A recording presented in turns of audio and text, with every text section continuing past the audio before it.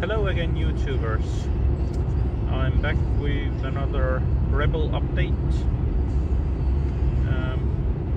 As if I had anything else to speak about winter.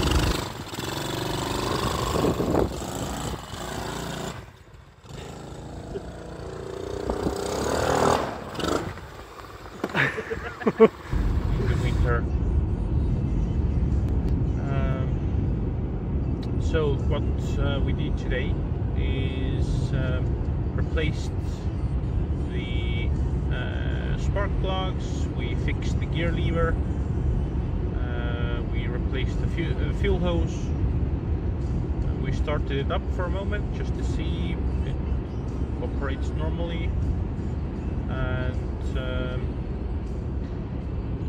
the air filter is already on, new one. It's a tuning filter, cone filter I think it's called. So this leaves the airbox completely empty, and now we have a chance to turn it into a toolbox, for example. Well, that remains to be seen, but for now everything we needed to do with the bike is done, except oil change. Still, I'll leave that to the spring, and that's all about the Rebel. I think